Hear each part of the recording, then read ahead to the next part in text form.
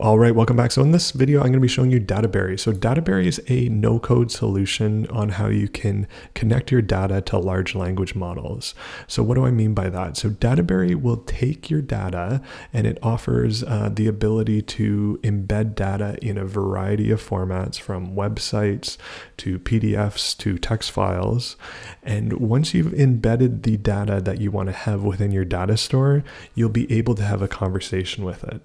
So think ChatGPT, but it has that guided and potentially more relevant and guided information that you've given it based on the data set that you feed it. So let's just say a hypothetical scenario is, say you're a company and you want to have a chatbot that is integrated into your website. Now, if you were to, let's just say, implement the ChatGPT API or one of the LLMs from OpenAI, now those LLMs are trained on data prior to 2021. Some earlier, and at the time of recording, there might be some that's within a range of that. But the big thing to note with them is they're trained with a lag on today's date. So let's say you ask ChatGPT about your company. It might say it only has information up to that date. So if you want to have more relevant information and up-to-date information, or maybe even information that ChatGPT didn't catch because maybe it wasn't publicly available or within their data set that they scraped to make the model, this is how you can integrate that. So I'm going to be going in and showing you how to actually set up and use Databerry a little bit. I'm going to come up with a pretty simple example. What I'm going to be doing here is I'm going to be showing you an example with a recent blog post. So I want to be able to interact with this blog post, ask questions of the blog post, and just sort of show you a simple example on how you can set this up and the ease of use on how easy it is to set up. So if I go into agent, let's just say I want to, let's call it example data store for this one. I'll go in and I'll click save for now, and then I'll head over to my data store.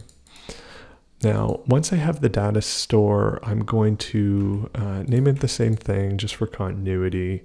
I'm not going to make it public right now.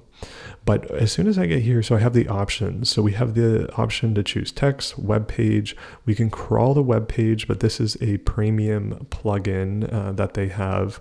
I think it's $25 US a month if you want to use this one. And then they have the files that you can upload, PDF, CSV, JSON, etc. And then coming soon, you have Notion. So in this case, I'm going to use a web page, let's say. And I'm going to head over to the OpenAI website. So if I just, let's just use this tab here, OpenAI, and then let's go to their blog. So I'm actually going to use this blog post here. Or actually, let's say, I believe their blog post might be at the bottom of this article. GPT-4. Let's say we want to interact with this blog post. So GPT-4 came out before GPT 3.5 was trained, and it goes without saying that the LLM wouldn't actually have a context about this particular article. So if I go ahead and name it, I'll say GPT-4 info, and then I paste in the URL here. You'll see that it takes just a moment here, and once I have it set up, I'll be able to link the data store here. So once I have it linked, I'll just quickly link it here. I'll say choose, save, and then from there, I'll go into chat. Now let's actually look at something within this article that we could ask it that something like ChatGPT might not get. Maybe we go in and we say, what are the percentiles for simulated exams in ChatGPT 4? Let's say.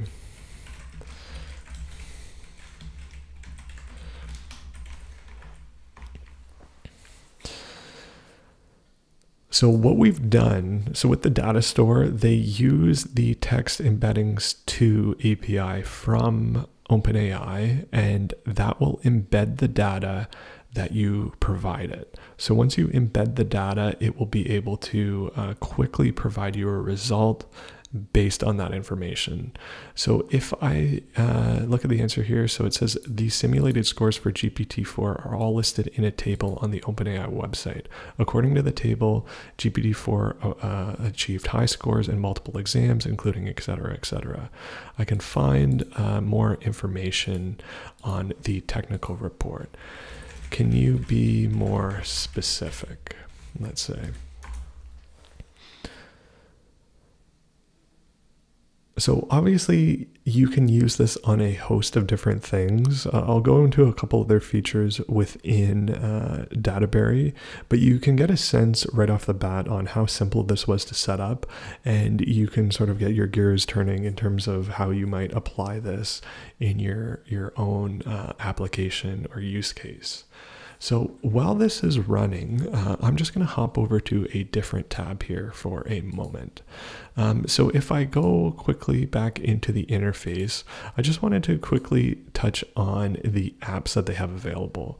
So this is the way that you can train your model recursively on a website. So instead of just providing it a link, say you want it to essentially crawl your website, it will go in and collect all the data sources that are available. Then there is also the Slack bot, and this is similarly a premium version where you'll pay a little bit more to integrate something like this. So say you're onboarding a new employee and there's a particular channel and you want to have a bot that responds to questions they might have. This could be a potential use case for something like that.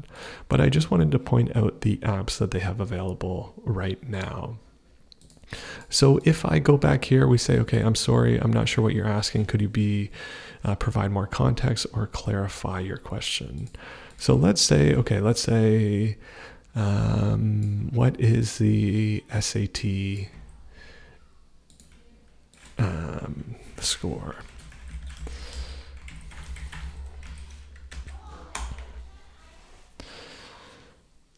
Okay, so we'll again just give this a moment, and you see the score for the SAT evidence-based reading and writing is 710 out of 800, which ranks 93rd percentile. So if I go back here, we'll see 710 out of 800, and it is showing the 93rd percentile.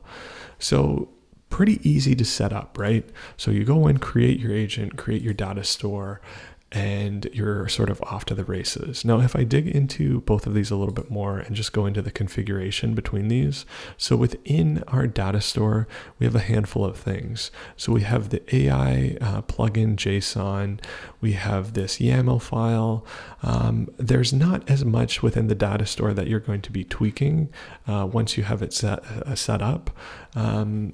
But if you head over to the agents, this is where it sort of gets a bit more interesting, in my opinion.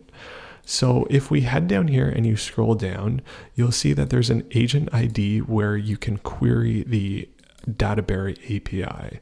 So say you want to use your own solution, or maybe you have a chatbot interface that you've built and you just want to leverage the Databerry API, they have that available integrated into the service.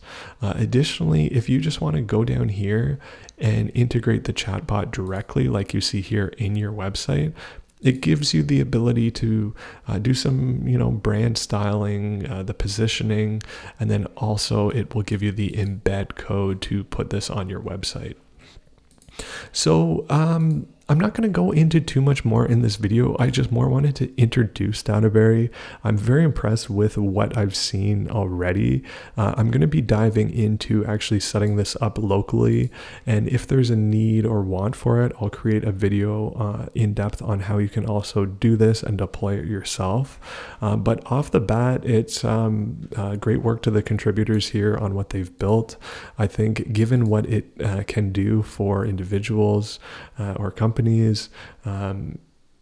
It is pretty competitively priced as well. If I go back to the pricing page here, and yeah, it's interesting to see all these different AI apps that are coming out. And yeah, so if you found this video useful, please like, comment, share, subscribe, and until the next one.